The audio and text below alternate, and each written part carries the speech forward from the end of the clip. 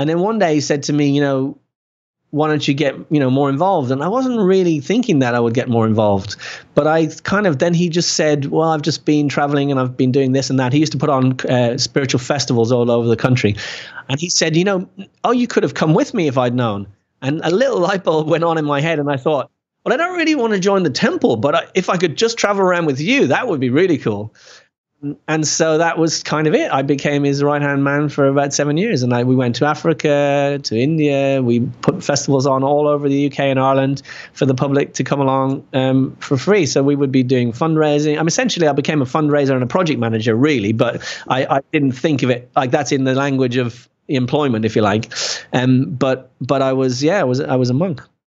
My interview with Ravinol was just so interesting to hear him go from monk to filmmaker.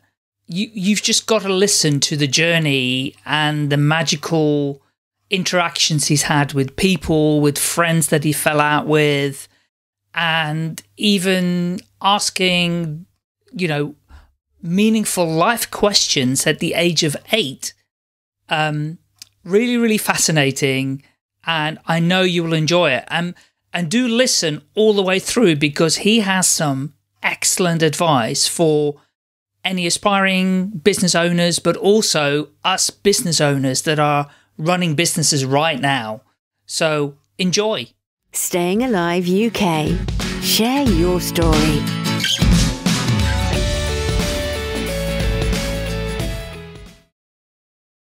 Welcome to the Share Your Story podcast, Ravinol. How are you today? I'm very good, thank you. Pleased to be here. Really great to have you come on the podcast. And we met a couple of months ago and we talked about lots of things to do with the film industry and animation and everything. And I'm so delighted to have you here, because I know you're a fellow storyteller and you do really great, inspiring films as well. And we'll get on to that towards the end. But the first question I ask all my guests right at the beginning, and that is, please can you share with the listeners a little bit about your personal life? So where were you born? A bit about your education. Have you moved? Where do you now live? Maybe a bit about your family if you wish to, but you don't have to. Just so people get a sense of where Ravinol has come from. Yes, definitely. Well, I'll just get it out of the way straight away, because people usually ask me about the name. So I grew up in Dublin in Ireland, but my dad had seen a movie called Showboat. It's an old musical film, and there was a character in that film called Ravinol, the Mississippi Gambler. So he just decided, if I ever have a son, I'm going to give him that name. So I got the name. Wow. It's a bit unusual, but I've and were you pleased? Were you pleased? Yeah, I mean, well, when I was, I grew into it. Yeah, I've never felt like, I wish I hadn't had it. So I've always been happy to have it. Yeah, I've never met a Ravinol before, and it's really unusual. So it stands out. So well done, Dad. Yeah, definitely. So I grew up in Dublin in Ireland. I wanted to be a stockbroker as a teenager. I was a very money-minded, business-minded kind of teenager, but quickly took a sort of a different turn in life and sort of felt like I wanted to do something that maybe had a bit more benefit to other people. First of all, did a degree in psychology and enjoyed that, but felt it let me down a bit because I wanted to study happiness. And at that time, they were desperate to have psychology accepted as a hard science. So they said, well, you can't study that because we can't measure it. And I was like, that's a bit dumb. So I was a bit upset about that. But then as from a very young age, I'd always had a deep yearning to understand, I guess, the questions behind the everyday, just sort of like, what are we doing here? Where are we? And what's it all about kind of thing. So at 2021, I actually became a full-time Hare Krishna monk and spent 7 years doing that, which whenever I tell people that, they're like, wow. Yeah. And really enjoyed that and learned a huge amount about that. I'm sure we can talk a bit about it later. But yeah, I'd love to. Then found myself at about 29, having, learned a wealth of knowledge from that and took a great deal of value from it. But thinking, well, I'd like to have a family, and I don't think I can maintain that lifestyle of a monk at that level, but I want to take it out into the world. But I also had no money at that time because obviously it was a different type of lifestyle I was living. So I kind of swung back over to to the business side, got a bit into property a bit. My dad had been in and made some money and bought some properties, and then sort of yo-yoed back and forwards between making some money and that more business side of life, and then back towards the more creating an impact side. So I went back and worked as a project manager for education business partnerships, right, creating positive role models for young children who are kind of at the edges of education and possibly getting kicked out of education. And then went back to university and did an MBA and did my research on a thing called venture philanthropy, which for me was a real breath of fresh air, because as you can sort of tell so far from my story, it was always a story of two halves. Yes. I was kind of interested in business and money, and then I was interested in making a difference, but these two didn't come together. No. So this brought them together. It's like where business people are thinking, how can I bring my networks? How can I bring my intelligence, my thinking, what I know works in business, and try to help people have a bigger impact in a social, community, environmental sense. And I finished that, and I was kind of a bit unsure what to do. And I remembered back when I lived in Africa as a monk. I lived in East Africa for 2 years. I'd made a film, and it was to show people what we were doing. We were running some orphanages for street children, and I thought if people could see this, maybe they would help us. And they did. And then again, I made another film in 2003 when I was doing the work with young people in education. And again, it helped us to get more funding and support. So I thought, wow, this is really something. You know, it's a powerful medium. And I started my company, Be Inspired Films, which was all about using film to try and help make a bigger impact. So that's kind of, I guess, in a nutshell, my story. Wow. But that seemed to happen quite quick. Yeah. Well, I did try and condense it there. Yeah. Okay, so let's wind back a little bit then, and yes, let's deep dive into a few things that came up in my head as you were talking, and that is when you said you wanted to study happiness. Yeah. And you were interested in that. Where did that come from? I mean, how did you decide that you were interested in it? Was it family? Did somebody inspire you? Yeah, it's hard to say. I mean, because we're obviously influenced by things around us and people around us all the time. But I feel like it was a deep driving yearning to understand it myself, because I think most people can, I believe, relate to we're all conscious, aren't we? We're all having the human experience, if you like. Yes. And we all, most of the time, would like to be happy. And so I just felt it was such a core question, or a core aspect to the human condition. And I just felt, therefore, it was something I wanted to understand more. And I remember as well being about 8 years old and standing next to my mum. We had a sort of a laundry area in our house where, I don't know what like an airing cupboard or a hot press, we used to call it, like, where she'd put the clothes in to kind of air and dry. And I was asking her, it was this question was going round and round in my head.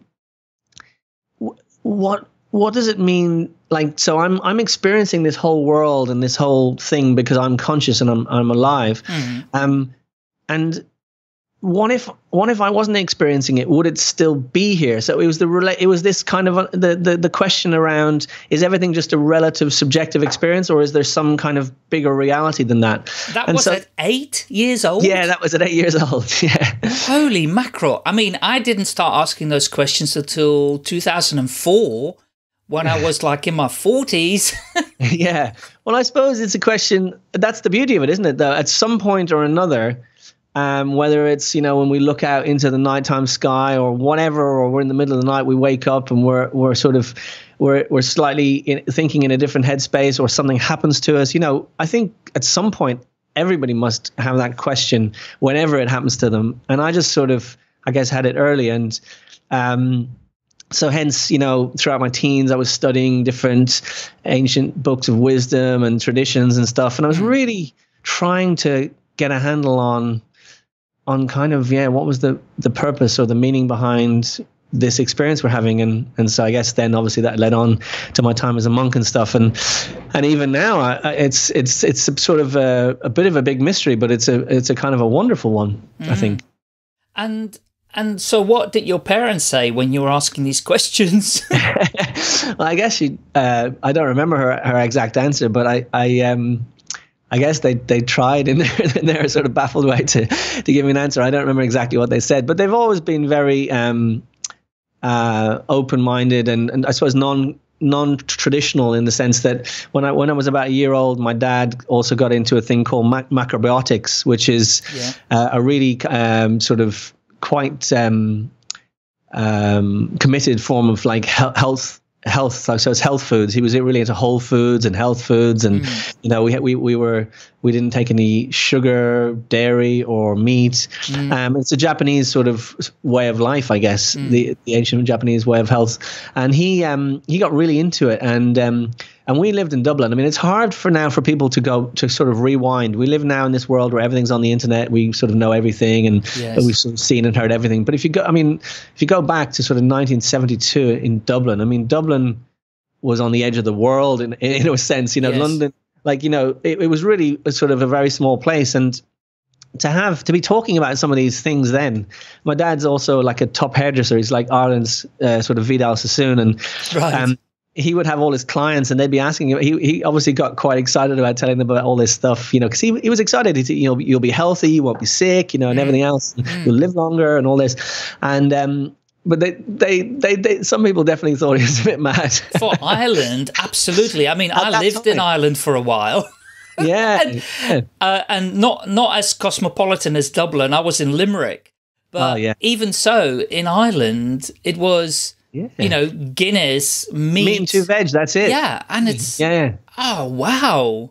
Yeah, and he opened a Whole Food store in about 1975, and I mean there was a community of them who were into it, but like outside of that, it was just way ahead of its time. Well, so both your dad and you were way ahead of your time because, of course, being mindful, finding mindfulness and happiness and meditation and all of those things are becoming so mainstream now. Yeah, very trendy. Yeah. But you guys were like the pioneers in Ireland, for God's sake. Well, I suppose, yeah. And so I guess that's what I mean by that. My dad and my mom and my family environment was very broad and open and kind of supportive of things, regardless of how unusual they seemed, if you like. Absolutely. Okay. And then I mean, again, being in Ireland, then becoming a monk, going into how did you even, there wasn't any internet, how did you decide, right, I've read this and I want to do it, and how did you go about it? Yeah, well, it's interesting, the kind of connection, because when I was 15 in school, one of my close friends, he said to me, I'm going around all the different world religions and I'm just checking them out. And I'm going this Sunday to the Hare Krishna temple in Dublin. Would you like to come? And I said, yeah, I'll go along. So I was in my sort of stockbroker yuppie period, and so I had a kind of a jacket and a shirt and tie and everything. I was going along, and I got mugged by some punks on the street on my way to meet him, and they sort of punched me around a bit and smashed a strawberry milkshake over my head. So I wasn't exactly in the most composed frame of mind, but I went and met him, and we went anyway, yeah. And I didn't really take in much. All around the world, the Hare Krishna temples, they do a thing called the Sunday Feast. So wherever they are in the world, and pretty much in most big cities, you go along and you can hear some philosophy. They'll do some music and meditation, and then they'll give everybody a free vegetarian feast. So I didn't really take in much of the philosophy. The music, likewise, but I loved the vegetarian food. And at the end, we went up to the lady and said, "Oh, we really like that food. What's the recipe?" And she said, "Oh, well, you can come next week and we can show you." And we thought, nah, that sounds a bit. So we didn't come back. And then years later, I'd studied things like Gnostic anthropology and all these different things. And after I did my degree, I was in San Francisco for a summer. And it was quite bizarre because I was living with the same friend there, and we fell out. Towards the end of the time. And so I was staying with some friends. He was staying with some friends. And on the street, I got a flyer for this festival. It was called Festival of Chariots, Festival of Lord Jagannath, and it was the Hare Krishna people putting on this ancient festival that's been going on for thousands of years in Jagannath Puri in the east side of India. Yes. And they do it in a lot of the big cities. And I thought, I'll go along to that. And it was a sort of procession with these big colorful carts, and it would end in Golden Gate Park, and they'd have, a feast and all the rest of it. And so I went along, and funnily enough, I met this same friend that I'd now fallen out with and wasn't staying with anymore, but was the same friend that I'd gone to the Hare Krishna temple with when I was 15, and we bumped into each other. And here we are again at this Hare Krishna festival in San Francisco. Ridiculous. And it was wonderful. And so, but again, I thought I knew this and that, and so I was chatting to them about philosophy and stuff, and I kind of thought, well, I know better than you, and this and that. So I kind of took it in a little bit. But when I came back to Dublin, I met a friend who was in a band, and he used to go to the temple every Sunday. And he said, why don't you come along? And I said, yeah, okay, I'll go along. So when I went, there was a person there who was a student of the founder, or the person who brought this sort of knowledge to the Western countries, who's called Srila Prabhupada. And this student of his, Tribhuvannath, was giving the class, and he was a very attractive personality. He was Irish. He was a bit like an Indiana Jones, I guess, very dynamic, very deep and thoughtful person. And he was explaining this philosophy in a way that I could just relate to it. I could see it in the world around me. So when he spoke about the world according to how it's looked at through these ancient books of wisdom, it wasn't like I had to kind of understand it. I could just look out the window and go, yeah, I can see that. I can see that. And so I was very attracted to him, to be honest, in the way that he could kind of make it very down to earth and understandable. And so I used to go on and off pretty much every other Sunday, or most Sundays. And then one day he said to me, why don't you get, more involved? And I wasn't really thinking that I would get more involved, but then he just said, well, I've just been traveling and I've been doing this and that. He used to put on spiritual festivals all over the country. Mm-hmm. And he said, you could have come with me if I'd known. And a little light bulb went on in my head, and I thought, well, I don't really want to join the temple, but if I could just travel around with you, that would be really cool. Yes. And so that was kind of it. I became his right-hand man for about 7 years. And we went to Africa, to India. We put festivals on all over the UK and Ireland for the public to come along for free. So we would be doing fundraising. Essentially, I became a fundraiser and a project manager, really. But yes. I didn't think of it like that's in the language of employment, if you like. But I was a monk. Whoa. That's an incredible story. And yeah, you were obviously meant to go in that direction for a while, and then decided to go in a different direction after that. That's right. So remind me again, how old were you then when that came to an end? I was about 29. I was now in Birmingham, based in Birmingham, which is where I still am now, because there was a temple there that was had challenges with the management, and it was possibly going to close down. And they asked Tribhuvannath and a group of us, could we come and base ourselves there so we could keep this temple open? And so we said, yeah. So we came over, and it was our base for going around and doing the festivals. But we also, there was a community of people there who used to come, families and so on. And so I kind of, and a few others at different times helped run that center, and we had youth groups and all the rest of it. And so I kind of, when I was coming to the end of the period where I felt like, this has been amazing, but I kind of need to step into the I guess I was going to say the real world, but you know what I mean? Yes. And I was based in Birmingham at this stage. So I was 29. So essentially my whole of my 20s, I spent a sort of a life of devotional focus. And then but it was a funny period, because I liken it as coming back into the Earth's atmosphere from outer space. Yeah. It was challenging in some ways, because, back then there wasn't the internet and so on. So we didn't read newspapers. We didn't watch TV. We didn't listen to the radio, just because like a lot of what's on those things is sort of a different focus than what we were trying to develop. Sure. And so I kind of came back into the world. I didn't even know who was the prime minister, for example. Whoa. But it's hard to understand that now. But like back then, if you know, if you didn't, there was so much less information. It was only if you went to look for it. Do you know what I mean? Of course. Like, yeah, do you know what I mean? So unless you're plugged into that sort of media sort of channels, you wouldn't really know. No, absolutely not. And we're all plugged in now, aren't we? I mean, we're plugged in 24/7. we can't get away from any of it unless we literally switch everything off. I'm going to interject just very briefly. I saw an article this morning on medium.com, and it's one of my favorite platforms these days, but about something that's happening in South Korea, and I forget the term of it now. I'll have to find it. And it's what you can do if you feel overworked and overwhelmed. You check yourself in to a prison. Wow. And this prison is called Prison Inside Me. Wow. Which is, I found the article now. They're calling it a penal-themed stress reduction center 50 miles northeast of Seoul, where meals are served through a slot in the door and a 2-night stay costs $146. Isn't that amazing? So people literally want to check out for a week. They go and check themselves in. They've got no phone. They've got no radio. Although somebody said they've had to allow them to check their phone twice during the week, just in case there are any emergencies. Yeah. But there never were any, they said. Yeah, yeah. So people just want to check out of the world. They just lock me up.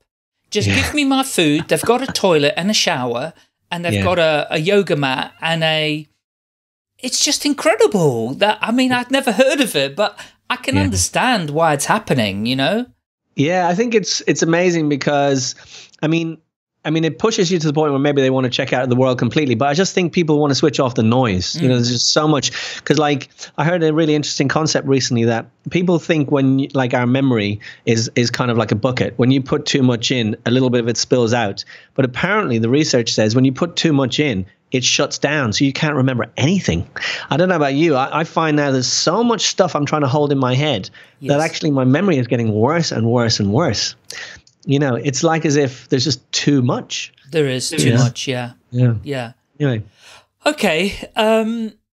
Really, really fascinating. And I just wanted to focus on it because I think it's such an amazing story and journey.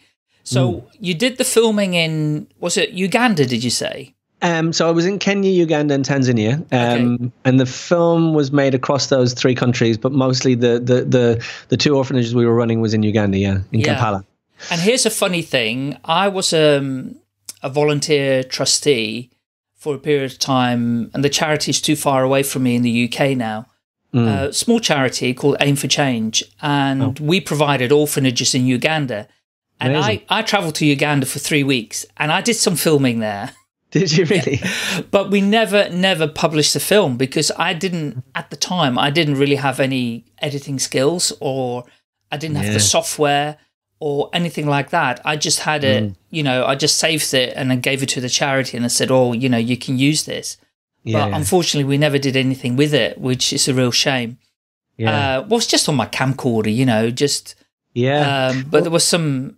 I mean, we did some amazing stuff from the projects all around Uganda, literally traveled all the way around Uganda to all the different projects that we had. We had pig projects, we had chicken projects, we had orphanages, we had, you know, sending people to children to school. Education, Education, and it was enlightening. Anyway. Okay, so what gave you then the inspiration from having created those films to start your own company? Well, like I said, I sort of did a couple of different jobs, went back to university, did the MBA, came out of the MBA, and initially did some consultancy work in the area of venture philanthropy and so on. But I kind of was thinking, you know, maybe I could start up something myself. And I was trying to figure out what it might be. And I think I didn't see the connection immediately. I mean, it's easy in retrospect, is that I can tell it like it's wrapped up in a little parcel with a bow on it. And but, you know, at different times in your life, it can be really, really confusing, you know. Sure. I do a talk where I go into universities and talk to students, and I kind of highlight 5 or 6 points in my life where I was really confused. I was at a crossroads and I didn't know what to do. And then obviously it kind of became clear as time went on. But like, so I guess my advice in that is when you're confused, like, don't worry about it too much, because it's kind of normal. You know, it's normal to not know everything at all times. And sometimes you have to trust, you know, just making progress or sort of seeing where you can make connections. So the thing that I kind of felt was, what 2 things could I put together that maybe someone else isn't doing that would make something, you know, sort of unique? And I think,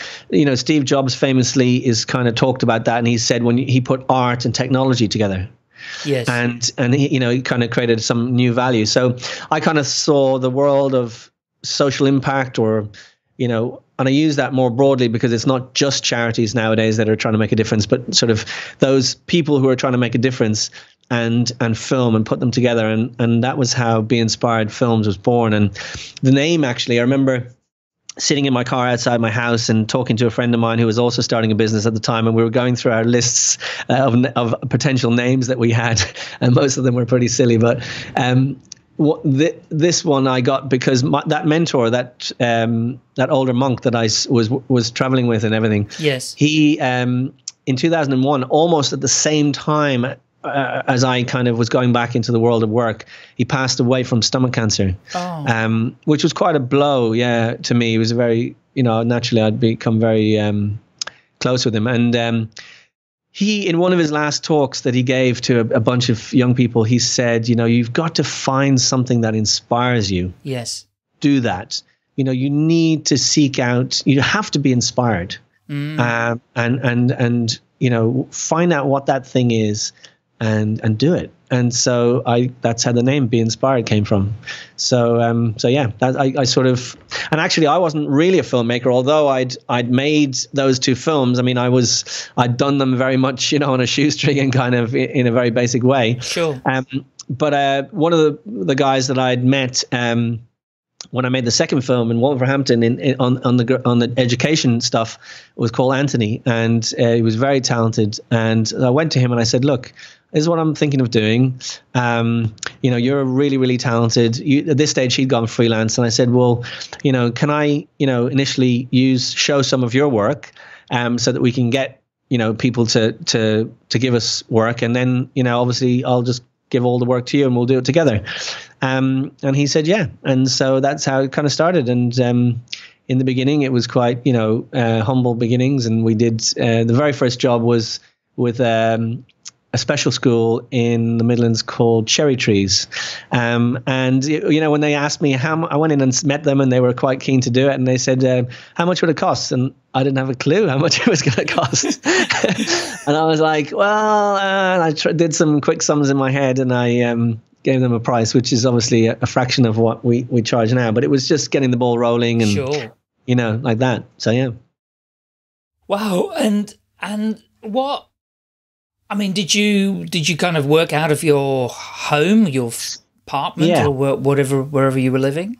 Yeah. So that was in 2009, and until 2015, I worked from an office from home. Yeah. So for a long, long time, I would have, you know, I had some various like, what do you call them, like hot desking type places that I would go in and work at sometimes. But my main office and all the equipment and the filing and all the rest of it, my main sort of cave, if you like, was my office at home. And I did that for a long time. And I think I kind of had to for a long time. But now that I've, you know, actually got a sort of a separate office in the center of Birmingham, it really has transformed my life, actually.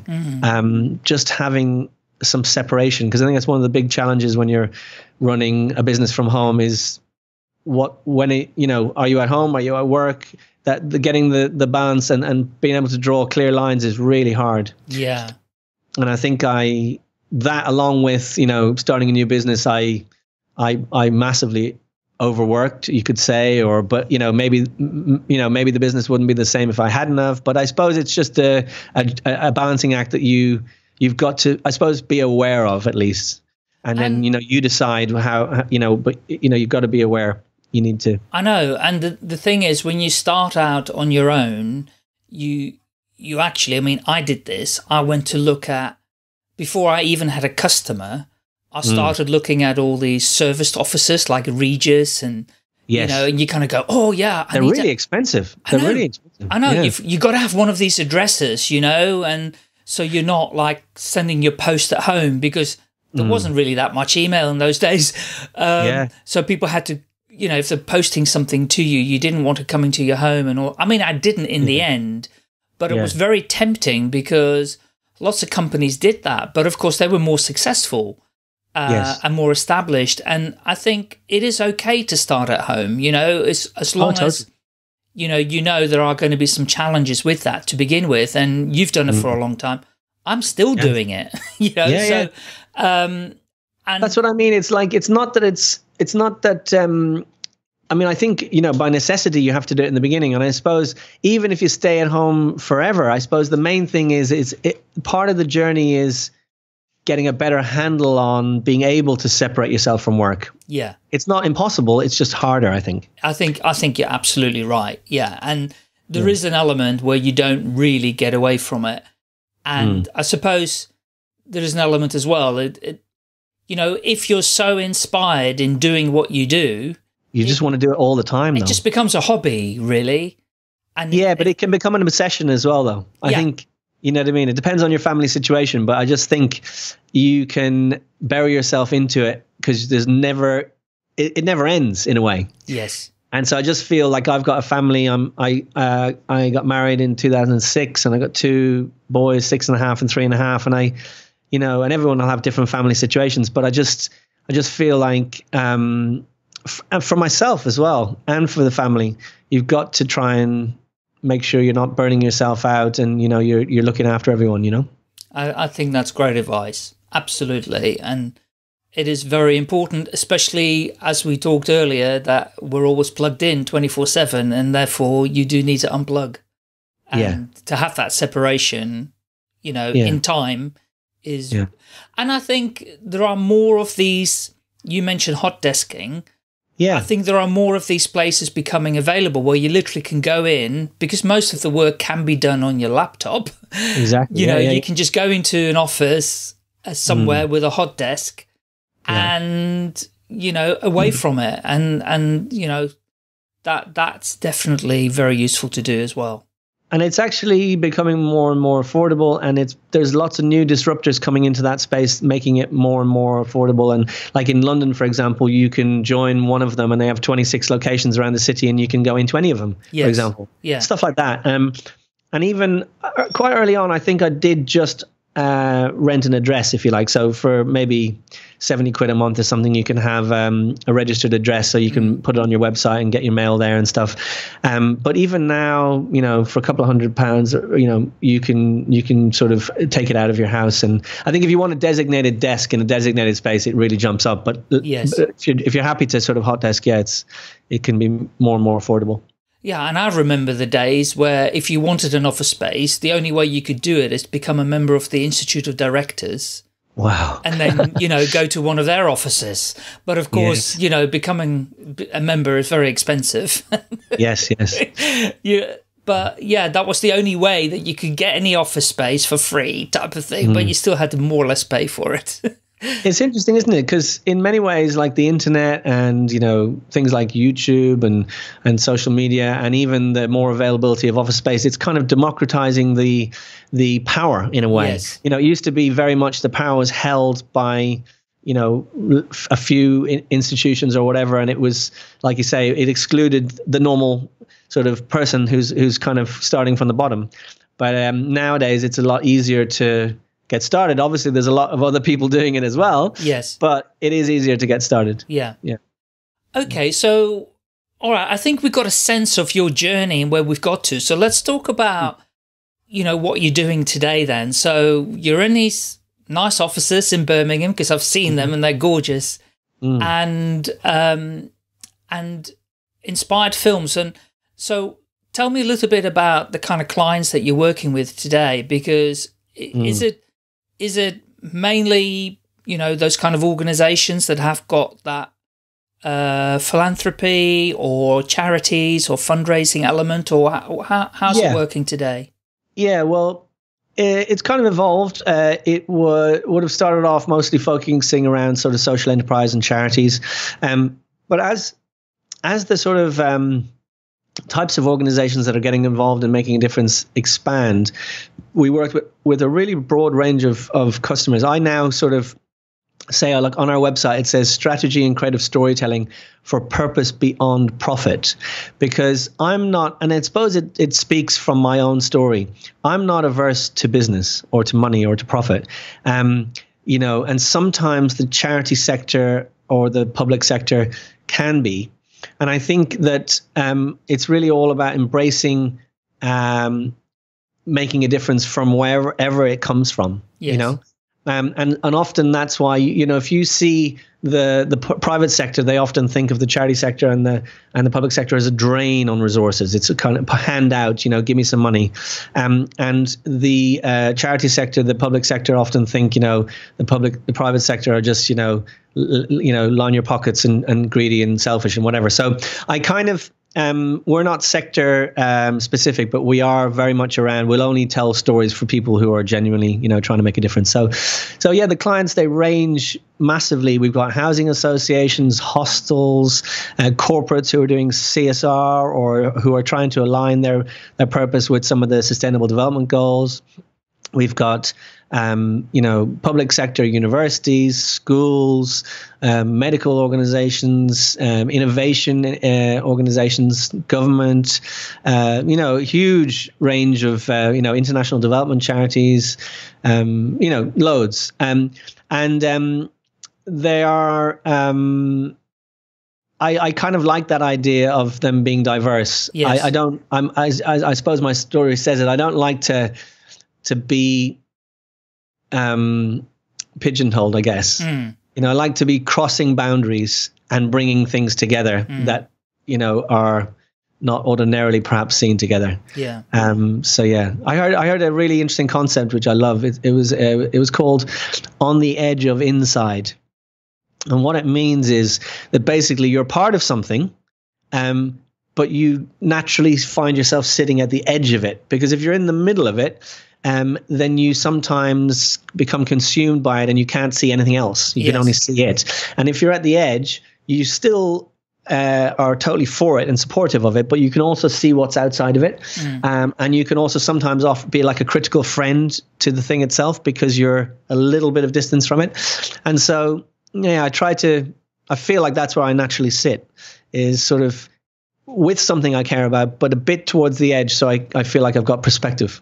And I suppose that's, you know, with your background and where you've come from, is it's a quality that you've developed, or a value that you've developed. And I think it is also valuable to your clients to have that, because as a filmmaker, you are effectively, excuse the pun, looking through a different lens at things. Yeah. And therefore helping them create a better story for whatever it is that they're looking to achieve. Yeah. And I think, yeah. Go ahead.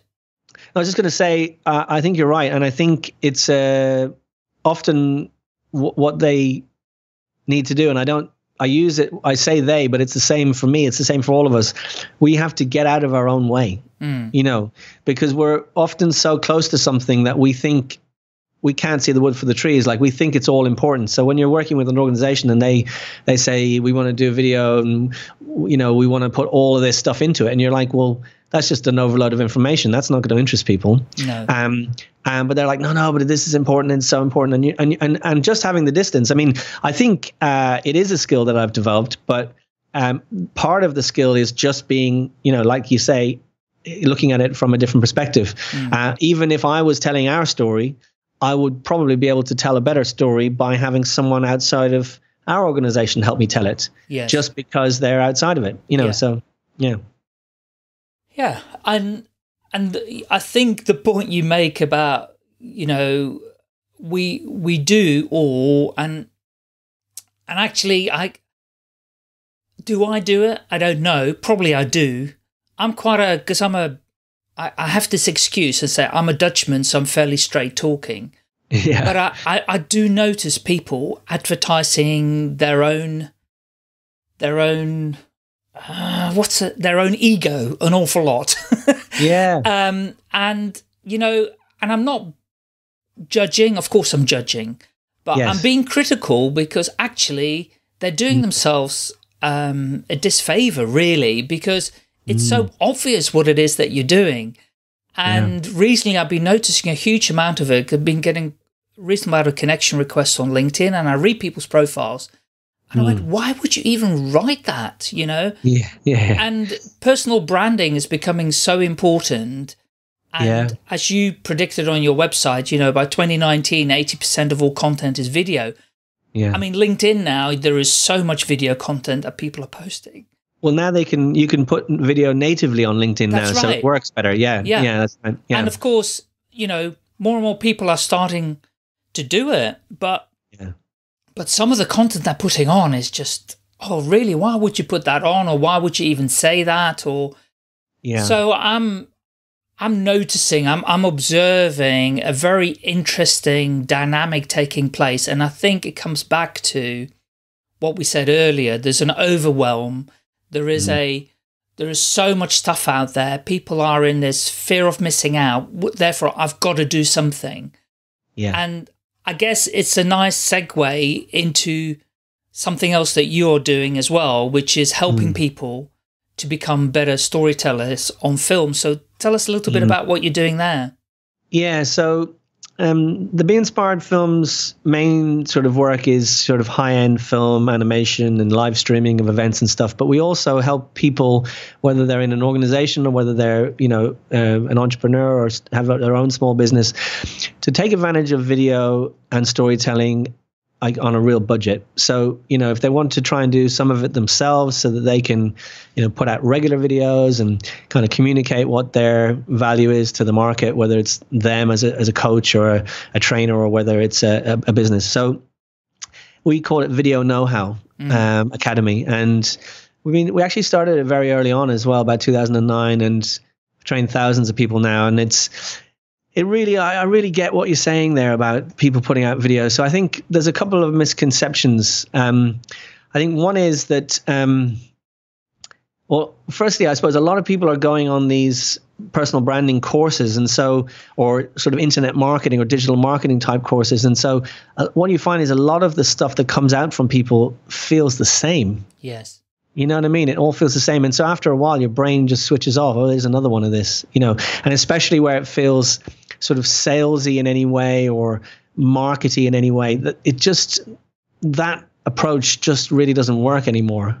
I don't think. I think people have just seen it and, they switch off. And I think also this idea, and I think we're all guilty of it, if we are on camera or if we are making videos, to think that they have to be super professional and to think that we have to come across like some kind of a TV presenter. Yes. We all, it's a bit like back to that thing of, it's almost like only certain people can be on TV. Correct. Or and it's not for the normal person. And if you want to be like that, you better be like them. And it's still a deeply kind of ingrained thing. And so one of the things we try and encourage people when we're training them to do their own videos is to kind of switch off that need and to sort of accept and embrace themselves as they are. And, there's also a lot of pressure on us because we see people getting millions of views for this and that and the other, and we think that that's what we have to do. Really, we don't. If we have a really good service or product for a certain group of people, even if we're just talking to a couple of hundred people, but it's a really valuable and useful thing to them, that's a huge success. Huge success, because so I think that's another thing, it's we have to try and if we're going to go on and put ourselves out there, not do it for numbers or for I guess fame in that sense, but because we actually believe there's a real problem in the world that enough people or a certain group of people are experiencing, and we believe that we have a product or service that could genuinely help them with that. Yeah. And coming from that kind of a motivation, then we obviously just need to make sure we reach those people and get feedback. And if they say, well, actually, I do have that problem, but it's not quite that. If you could do this, that would be amazing. And so sort of start to talk to people and engage with them. And I think it's so the training is all about not just the technical skills to put the videos together, but how to be confident and authentic and natural on camera, and how to learn storytelling approach. So like what you'll find if you go to a networking event, or if you're, people a lot of times on their videos, they start talking about themselves first. Yes. Whereas actually in reality, I mean, it's a harsh thing to say, but people don't give a damn about you or what you do. They really don't care. But if you can connect with them and show that you understand the challenges that they're facing, and that you understand them, so it's all about them first, then they might be going, okay, now you've got my ears. And then you can say, and actually because of that, this is what I'm doing and this is who I am. Then they may well listen. But if it's just me straight away, people just, they're probably not listening. They rarely listen. Yeah. and that's because of two reasons. One, it's what they're hearing is not that interesting because it's very salesy and it's an advert. And it's not about them. And it's not about them. And they're also listening, or rather not listening, because they're trying to rehearse what they're going to say. Yes. And comparing. They're saying, oh, he or she said that. Maybe that's what I need to say now. And they're making up, like on the hoof, their signature speech or their introduction is becoming a muddle, so people tend to go and stand up and go, blah. And I think the same is happening on video. Yeah. So people are going to say, oh, I don't know how to do it. Yeah, there's the mechanics of it. But then when I'm on it, I don't know what to say. Yes. And I think that's, it's a massive thing. And it's back to, presentation skills. There has to be an element of practice. Yeah. Because we still see, if we go to presentations, there are a lot of bad presenters out there because they don't know what to do. They haven't been trained. And all that people know is, oh, I'll just do a PowerPoint and just read the PowerPoint, and that's how you present, because they rely on that. Yeah, because everybody does the same thing. Yeah. So I think it's fantastic that you're teaching people how to do that, because it's really, really necessary. And it's like presentation skills for video. That's what it is. Specifically for video, yeah. And it's storytelling, it's practical skills for doing the video, filming and editing. But also we cover an element of strategy, which is, why are you making the video? That's probably the most important thing of all, which is like, why are you making it? How is it going to deliver value, and for who? And how is it going to help you in with your business? And yeah, it's funny that you say that about the one of the ways is to just start. I think it's one of those things. What do people say? If you're waiting for it to be perfect, it will never be perfect. So at least if you're starting, and even if it's not very good, you can get feedback and you can improve. But you'll never get good if you don't start. You know what I mean? I think that's a brilliant kind of, we should tweet that. That is a brilliant quote. And I think that's so totally true. And the same goes for starting your own business, by the way. Exactly. Because I spent months and months and months trying to get it perfect before I launched. Yeah. And I missed months and months and months of actually getting out there and doing something. And that's why it's so fabulous to hear you say, when you were doing your first film, going to quote for it, and they asked you how much is it, and you didn't really know. I didn't really know. And it's okay, when you get into that space, but you made it happen. Look where you are now. So yeah. And I suppose not to be boasting, but I suppose when you say look where we are now, just to give people an idea of kind of how far we have come along, we had a film that was nominated for the Royal Television Society Awards, which was great a couple of years ago. But also we are part of a thing called the Recommended Agency Register, which is a lot of the creative agencies in the UK will you become a member, and big clients can go on there and see the different agencies and so on. But once a year, they have a thing where they have the Recommended Agency Register Awards. And we've been in it the last 4 years, and you get all your clients to rate you, and they rate you across a whole bunch of stuff like on time, on budget, creativity, all that. But they also rate you for the services that you've provided for them, and they do it anonymously. So there's lots of different types of awards. I feel kind of the integrity of these is quite strong because they can pretty much say whatever they like, really. Sure. And yeah, so this year it'll be in April the 24th. Hopefully, fingers crossed, it'll be the third year that we'll have won the video TV production company of the year in the UK, under 40 staff. So, which is a great testament, I guess, because our clients, we had 70 clients rate us last year. We got a 96% average. So that is really encouraging. I'm not sure if we will continue it after this year because I'm going through a personal thing where I'm thinking I don't want it to be about all that awards and marketing-y stuff and everything else. But I think they can be very powerful tools, to sort of talk to clients about. And I think there's value in them.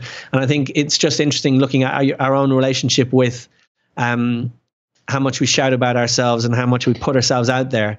And I'm kind of feeling like I'm maybe going to back off from that a bit, but nonetheless, I'm really proud of it, I think at the end of the day, we all want to be recognized for something that not only pushes our mission further, and certainly listening and hearing your story, you certainly have a mission for something. And, creating storytelling for purpose beyond profit is a great mission to have. And therefore, being recognized in the industry for doing a great job, that will further your mission at the end of the day. Because I've been quite challenging to awards ceremonies over the last couple of years. I won't go into details, just my own personal thing, but I have this love-hate relationship with it on the basis of, everybody wants to be rewarded for what they've done. Yes. And at the same time, is it our ego wanting that reward, or what is it for? Now, in your case, and I'm not trying to be biased because you're a guest on my podcast, in your case, you have a particular purpose in terms of making these films for that kind of sector, or that, not sector, but that storytelling medium for purpose beyond profit. And therefore getting some recognition to help you further that, I think, would be really, really useful. And I'm totally with you on the fact that you're reconsidering it for next year as well. Let's put it that way. Fair, and I'll answer you honestly. Part of that is because it's mixed. I am delighted that we're getting the recognition for the work we're doing, and I'm passionate about it, and I really, love supporting people who are making a difference and everything else. But, part of it is my ego, for sure, 100%. And so, and I recognize that. And I think to myself, it's great that we've had that success and everything else, but maybe I don't have that need as much now. And so I feel like maybe it's healthier for me to kind of back off a bit. Very, very interesting. Very interesting. I look forward to that. Yeah. The next step you're going to take in that.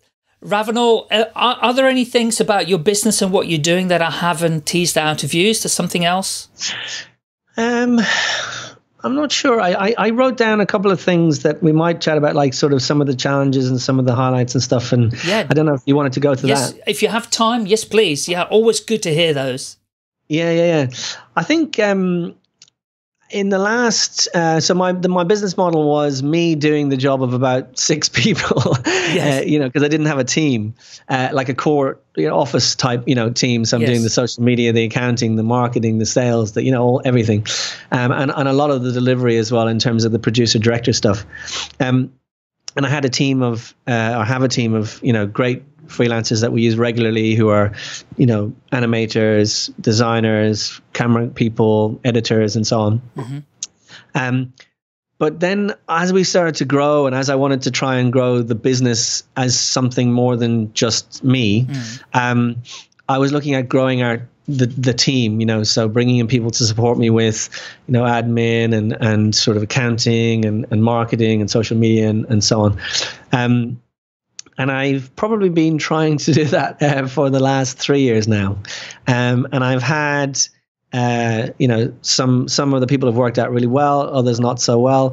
And part of that was maybe me not having proper clarity on the roles that I was putting people into, or not having proper clarity, or sometimes choosing people for a role, like say I had one person do business development because I didn't really want to do it. Yes. Rather than, and so I've had sort of various false starts in various ways like that. And as of February this year, it's back to, in terms of on the payroll, just me. Yes. And my wife is helping me with a few things. But what it's forced me to do is to really step back and go, okay, well, you've been trying this now for a bit. And what have you learned from it? And, to sit down and get real clarity on what are all the roles that, or activities, or, things that need to be done within the business, and start to really figure them all out and get really clear on them, and then group them together and so on, and kind of figure out, okay, which bits can we do? Like within ourselves, within the business, which bits do I need help with, and how would those form into roles? And okay, now I've got a couple of roles. In an ideal world, if I had some, backer or something, I would say, put in the perfect team and we'll work through it, and we'll build the sales to pay for it over the next couple of years. I don't have that. So what I'm doing is I'm going, okay, well, out of those roles, which one I can afford one on the payroll, which one will I employ first? And so hopefully I'm going to go back into that process with a much better chance of success for that person working for the business, yes, and working for them as well. Well, we could have a whole other podcast on this one, but I will. This is a great point, because I work with a freelance illustrator who does all my illustrations for some of the animations that I do. And because I don't want to employ people, right? Yes. I'm probably too old to do that, but that's an excuse that I use. The reason I didn't want to is very, very varied. I didn't want the responsibility anymore. But apart from that, I think one of the things, I'm not suggesting this is you, but most small businesses don't think necessarily as some of the bigger businesses do, and they don't always get it right. But there's one advice I will give you. You probably have already done this, but and that is values. Yes. People rarely, in big organizations even, recruiters in general, do not talk about values. And values is the one thing that is massive, particularly in owner-managed businesses, where if people that come in there and all they want is a paycheck at the end of the day, if they don't buy into the values and the mission of the company and completely want to live those values day in, day out, and actually feel part of it, they are always going to think, I'm just there for a paycheck. Yes. Now, I'm not suggesting all employees are like that. Totally not. I mean, lots and lots of people are so motivated about their business that they work for, big and small. But having a set of values and teasing those out with people that you sit with and interview and chat with is so, so important. And any small business I've spoken to, they kind of go, oh yeah, I never thought about that. And often the funny thing is that they do have their values, but they've not really gone through the process of kind of crystallizing them, and having them front and center, Absolutely. And when we work in corporates, we've been involved in the process and everything. And then we start on our own and we went, oh yeah, we don't need that. But actually, excuse my French, but actually, that's all right. Further down the road, you kind of go, oh God, I've got these people with me, but I never really understood their values. And they don't understand my or the business's values, So we really need to do a better job to get people bought in right at the beginning, because then we can get unstuck. And, values are so ingrained into people that you can't shift them very often. You cannot shift people's values, because you got your values when you were 8. Yeah. I mean, I speak to people and they say you get everything you ever need in life by the age of 7. You've already got your personality, you've decided what you're going to do, and you don't realize it yet. But So it was interesting to hear you say at the age of 8, you were asking all these questions because you just turned 7 or 8, and you probably formed your values then, and you were unusual expressing them at that age. So that's a work in progress still, the team thing, but I feel, and I suppose that's a really good example of, you could look at that a variety of ways.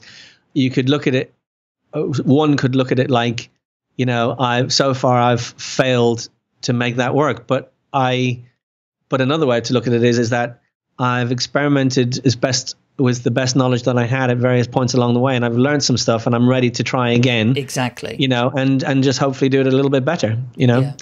Another one. So I've got 3. Okay. Is just about prioritizing my time and energy, I guess. I'm a bit of a I put my all into everything, but it's just about having that discretion of like when to accelerate, when to brake, what to give your energy to first. Prioritizing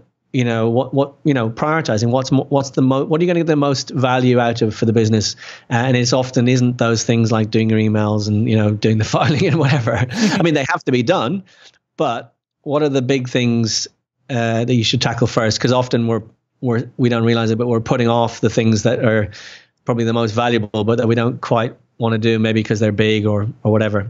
100%. So that's the second one. And the third one, which is something that I'm kind of really only learning more recently, is kind of learning to get out of my own way. And I don't know if that makes sense straight away, but what I mean by that is like figuring out what am I good at and where do I get in the way? Like, where are the bottlenecks? Am I holding on to stuff and not willing to give it away or to give ownership to someone else? Am I holding on too tightly? Am I getting them to do stuff, but then it having to come through me and then I don't get around to seeing it, so I'm the bottleneck? Where, like, just learning to kind of know where you're useful and where you're not quite as useful.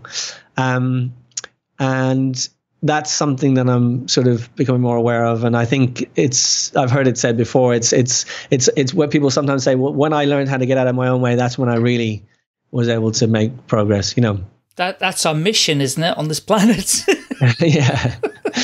to get out of our own way. I think all 3 you've mentioned there are just 100% spot on. The last one is, I think, the toughest one for us all to grapple with. Yeah. Especially running our own businesses, because if it's only us, or if it's only us plus 5 or whatever, the dynamics around us is just vital. And for us to, to really get to know ourselves and what drives us and what we think is important or not important. Yeah, spot on. I love those. Yeah, thank you. Okay, great, Ravinol. Thank you for those. They were absolutely brilliant. And so I've got one more question, and that is, if there was one piece of advice that you would give to somebody who's dying to start their own business, what would it be? Well, it's kind of off the back of that thing I was saying about getting out of your own way. It's to make sure you work on yourself as well as working on the business, because as you develop the business, hopefully you'll have sales and you'll have some progress. But if you can work on yourself alongside that, not only will you be probably happier and more balanced and so on, but you will be better in your business too. And that's something it's taken me 10 years in business to figure out. So that would be my big piece of advice. And is there anything specific that people can do with that? Yeah, good point. Just scrub yourself in the shower. No, I think very good point. So, things like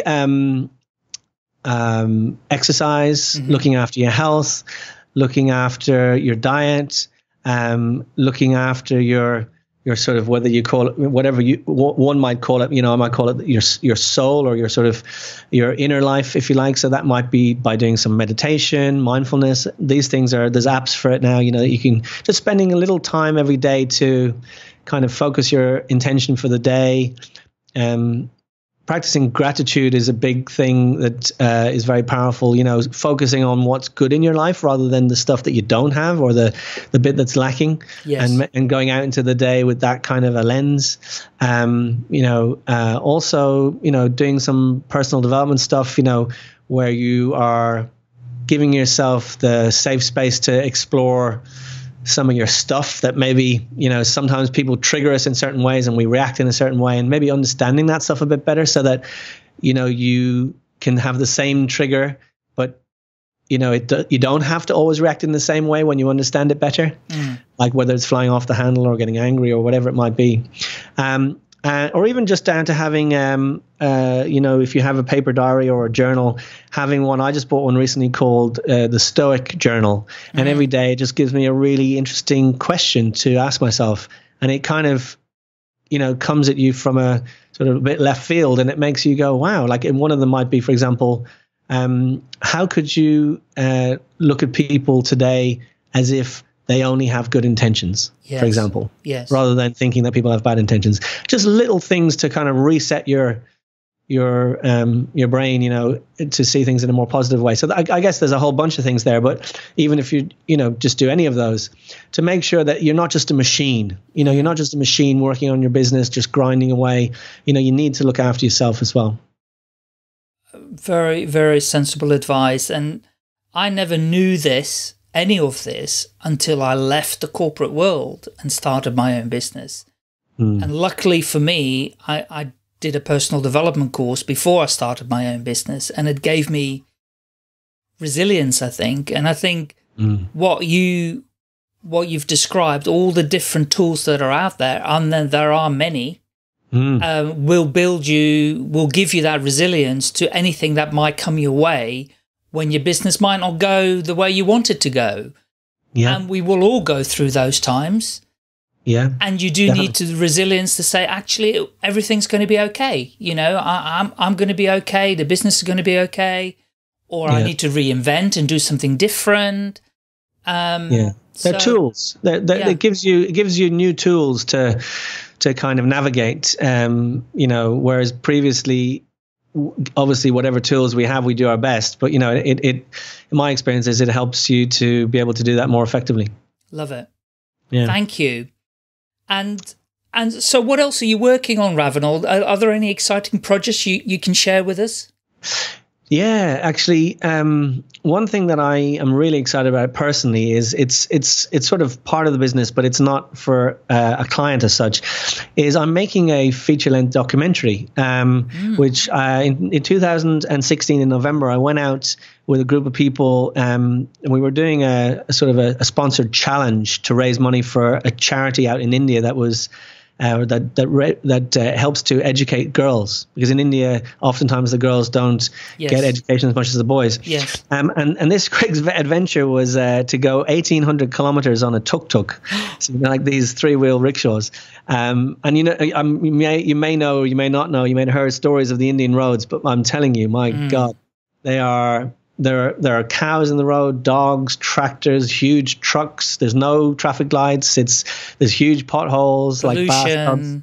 Yeah, just rubbish. I love India, but it's the Wild West, or the Wild East. So we were driving from Mumbai, which is on the west coast, all the way down the west coast to the very tip of India, where the 3 oceans meet at the very bottom. But I decided, having signed up to do it and for the charity and everything else, well, why don't I take a film crew and make a documentary along the way, which obviously is about the road trip, but the deeper purpose of it is about talking to people and exploring, what is this sort of challenge around girls' education in India today? Yes. And also it was a bit of a homecoming for me because 20 years ago, I lived in a rural village in India, and at the end of this trip, I was going to go back there for the first time after 20 years. So it was kind of like I had multiple layers, and it's a sort of a personal project, so I've financed it myself to date. I'm now at the point where I have a trailer, and I'm going out and speaking to people and looking for, some supporters to try and help me to finish the film. But I'm very, very excited about it, because as much as the work we do with clients is wonderful, when you're paid by somebody to do a film, obviously, your job and your sort of duty is to create their story. Sure. When you follow a story yourself and you're kind of doing it more from a creative lens and there's no client as such, it's just really exciting from a creative perspective and from a storytelling perspective to be able to follow the story as you see it, fully. Yes. And what's the ultimate goal with this? Definitely, yeah. So the ultimate goal is to raise awareness around the issue of girls' education. Yes. To kind of give people an insight into that issue through in an entertaining format. Through on this sort of a bit of a crazy road trip, and I suppose through the lens of this ex-monk who's sort of the viewer is experiencing the journey through his eyes. And what we'd like to do is get it to a small cinema release, here and in India, and then perhaps have it on Netflix or something like that. But the main thing, and also to offer it out to charities working in that area to be able to use it as a tool to to help them with the work they're doing. So if people wanted to check that out, again, it's actually a hidden page on the Be Inspired Films website. But if you just do beinspiredfilms.co.uk/tuk-tuk movie, but you can put it in the show notes. Yeah, it would be great to hear what people think about it, and if there's any way that they might want to get involved, that'd be amazing. I will definitely put it in the show notes, and it sounds a wonderful project. Well done, you. And I think, let's aim to get it onto Netflix. That would be just brilliant. That would be brilliant, yeah. That's what we want. That's what the ultimate goal is, I think. Yeah. Because then the message will go globally. And there's some great documentaries actually on Netflix. I watched a couple over the weekend, and I'm really enjoying Netflix, not just for the storytelling, but for some of the documentaries that are on. Oh, they're amazing. Yeah, there's some amazing ones. It really, really, really is, and it it broadens our perspective, doesn't it? Definitely, and that's the kind of personal development, food for the mind type of thing as well. Yeah, which I think is good. We could talk for many hours, Ravinol. We could, yeah. So listen, where can people find you? Where can they look at all your films and things that you've created and connect with you? So if you go to beinspiredfilms.co.uk, you'll be able to see what we do, the kind of services we offer, the types of people we work with. And if you just do a /portfolio, but there's a tab at the top of the website, you can see a whole bunch of our films. Yeah. If people are interested in the video training, they can go to videoknowhow.co.uk. Yeah. And on all the social platforms like Twitter and Facebook and Instagram, we're at beinspiredfilms or at Video Know-How. And yeah, I'd be more than happy for people. It would actually be really nice to hear, and if people have questions or they want to connect, or I'm on LinkedIn as well as Ravinol Chambers. I'll be really happy to hear some feedback. It would be nice, but also to help people if they've got anything I can help with. Brilliant. Thank you so much. Fascinating stuff. Really, really fascinating stuff. And I know we'll meet up for a coffee one day again in Birmingham. I'm not that far away from you. Definitely. So we can chew the fat about this industry or other things or life in general. That would be really cool. And that'd be fantastic. Yeah.